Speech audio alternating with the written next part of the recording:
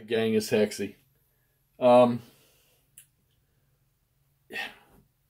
only played a turn and a half in this.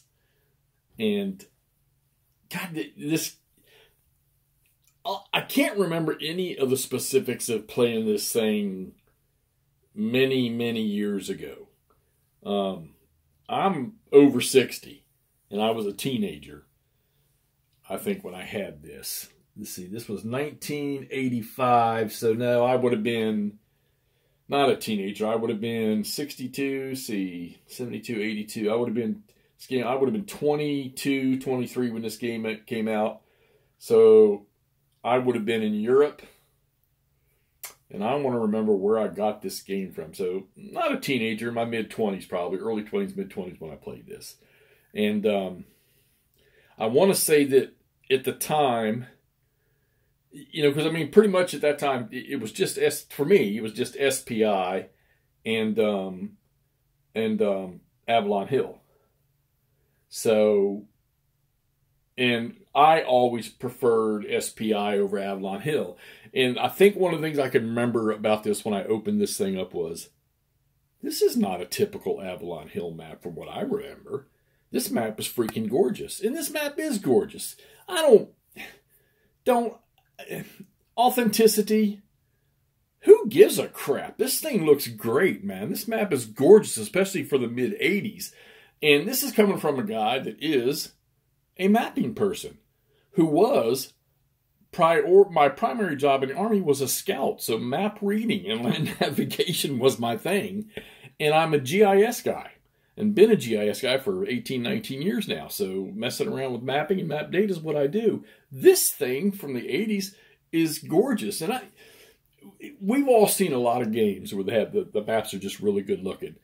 I always thought SPI maps, now maybe not like those first generation games that came in the white boxes where the maps were really plain, but you know, hey, you had to start somewhere.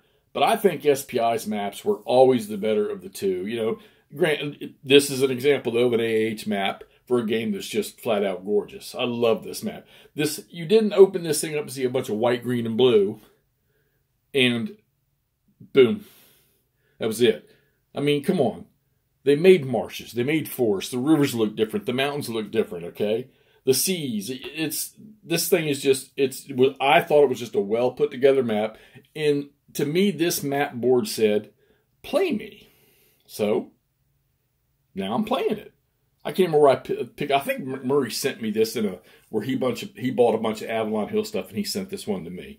God, a long time. And I'm tell you what, this game must have a serious effect on a lot of people because all I've posted is a couple pictures on Facebook and there's all kinds of reactions and comments. And while there are a few out there that maybe this wasn't the best choice for them, a majority of y'all seem to like it, and I did too. So you got two flavors for this game. You got the base game, which is, unfortunately, that's what I'm doing. And then you got the advanced game. And I wonder if I can drag the base game over more turns than the 3 turns it says. So I'm looking at the victory conditions, and it's just points on the last page of the base rules. All right. Oops, drop it. Give me a second. And there's your little chart there at the bottom. And I'm thinking, man, how are the Germans going to do that in 3 turns? All right. Well, you got to count the cities they already own and the oil fields they already own at the start of the game, too, when you add this in. It's only a point for each of them. You got to get so many points. So, yeah, I think they can do it. But I've also read where some of you all commented on Facebook about, you know, for the Germans need to win this thing 41-42. So I've got June, July, and August of 41. Pretty much Barbarossa. And I need to capture all these points. So some of y'all were saying the Germans really got to be aggressive. They got to just reach out there, which means to me, much like the armor did anyhow, get themselves way out there ahead of everybody else, hope that supply catches up or airdrops catches up, and take everything you possibly can. So on the second turn for the Germans in July, I have stretched a little bit.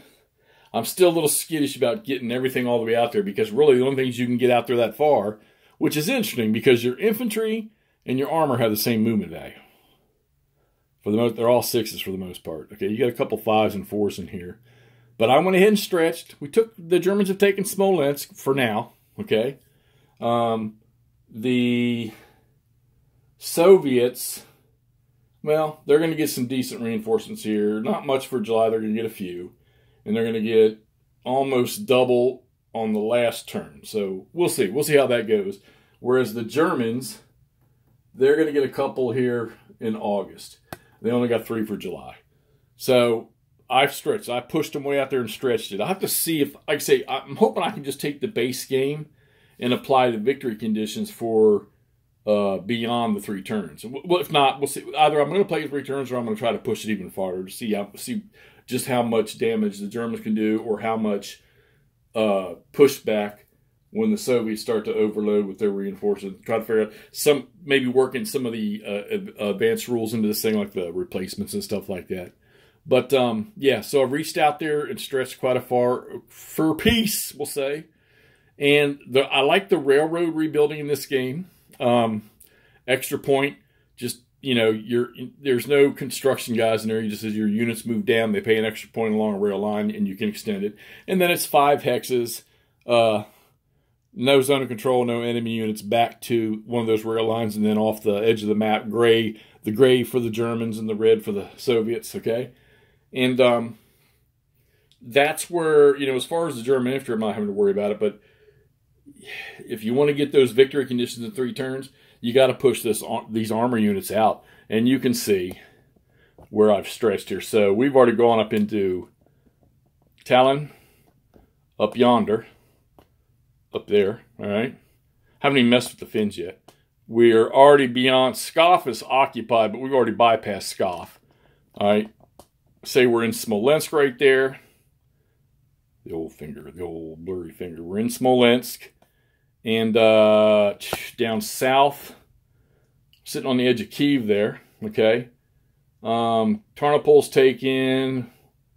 That town there is going to fall, I'm sure. The Russians can't. They've actually put up a decent defense here along the Pruth, but that's not going to last. Maybe push down here to Odessa and try to get that. I think I figured out the Germans need 9 more locations for victory. So,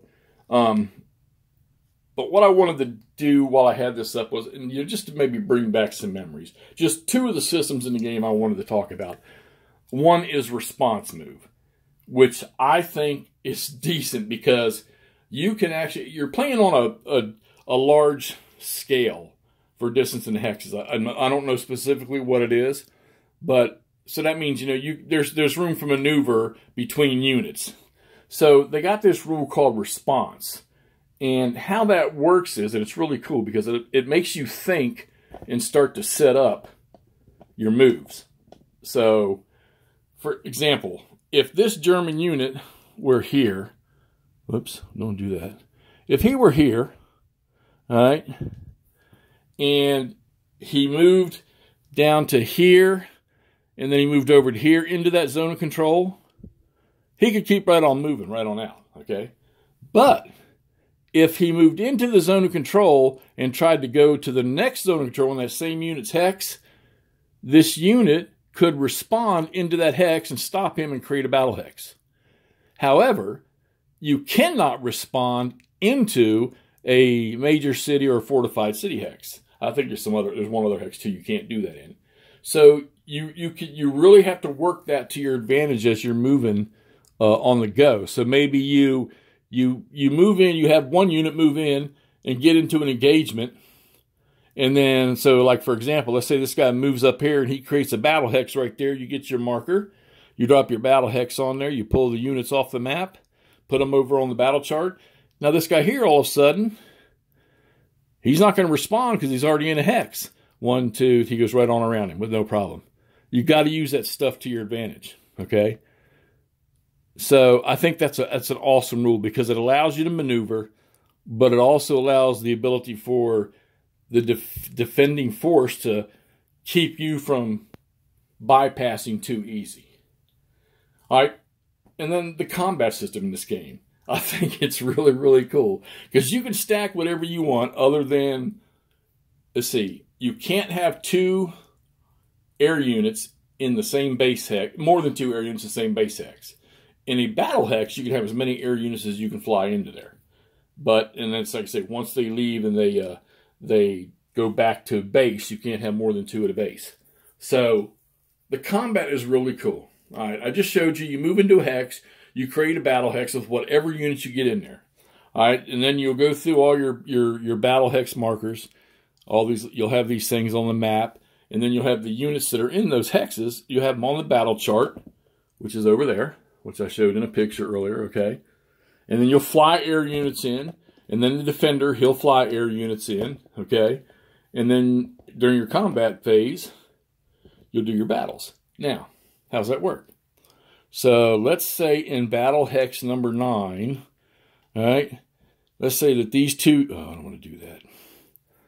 I will say that these 2 units were in battle hex number 9, okay? That panzer unit drove in there to that hex where this Russian panzer or armored unit was. He wrote it, so you pulled them off the map, you put your marker down, and now these guys are over in the battle box, all right? All right, so now we're going to go do combat. Well, before we did the battle, you have the air phase. So let's say we have some airplanes sitting at a base there within 10 hexes, and as the attacker, they went ahead and flew those air units in there. Then the defender gets a chance to fly planes in. Let's say he does. Let's say he flies these guys down there within 10 hexes, they fly in there. All right, so now you get to combat. Now, either side can have as many ground forces as you want in the hex. So we'll say this guy's in there, and we'll say this guy's in there for the Germans. So they got an aircraft unit and they got 2 armor units, they got an infantry unit, they got this poor old Soviet tank unit. So we go to combat. Now, here's how this works. You don't attack with all of those ground units. The attacker picks 1 to attack with, and then the defender picks 1. All right? The defender will use his defense strength plus whatever terrain modifiers. The attacker will use his attack strength. Now, if he's got step losses underneath like this guy does here, like he's got 1 step loss, his attack strength would only be 6. All right? If that attack strength marker 1 was underneath this Russian unit, his defense is 2, he'd only be a 1. All right? So you would say, we'll say this is 7 into 2. All right? Then we're going to add the air. So the attacking air is 4, so now he's 11. The defending air is 2, so now he's 4. So you would take the 11 minus the 4 is a +7. If you have terrain, then you're going to use terrain modifiers to change the die roll. So then you go to your combat table, and you roll a d6. I love the old cardboard they did on these. And on that combat table, you would use that +7 column. You would roll, and there's your results. Attacker step losses to defender step losses. If your number is in bold, you must retreat. Take the losses and then retreat. Simple. Simple system. And then, so if you knock them out, most of them, I'm finding a lot of right now, the Soviets are getting eliminated, but they're putting step losses on the Germans. So you knock them out of there. Let's say that they took 2 step losses. He'd be eliminated. And the Germans, maybe they took a step loss. They would stay in there. And then at the end of the combat, complete combat phases, your air units would return to their bases, or they would do a, what do you call it? A transfer segment where they could fly, where you'd have units that didn't participate in combat, they can fly up to 20 hexes to a new base, which is a city pretty much, okay? And that's how your combat system, and it's great because it's really cool. I probably need to film it one time when I do it, where I have all my combats, battlefield markers laid out on the map, and all the units are over on the battle chart, which I took a picture of and showed everybody on Facebook. But that looks so cool. But there you got it, guys. This is Russian Front. This is the fun game to play. Like I say, if I end it with the base game, I got another turn and a half to do. If I can continue with like I said, carry the base game into the advanced stages, then I may try to do that too. God, I can't remember any specifics about this game back then in the 80s, but I just remember it was fun. And I remember the surprise, the look on my face when I opened that box, or what I felt. It was really, really cool to see a game in the 80s and look that good. Yeah, Russian Front, Avalon Hill, 1985. Come on, get out there in those garages or in those basements. Dig that thing out. Get some memories going. Maybe set it up and play the quick one. And tell me what y'all think. All right, I'm going to finish this thing off and try to get the last video up on this. Talk to you all soon. Russian Front, Avalon Hill is Hexy. See ya.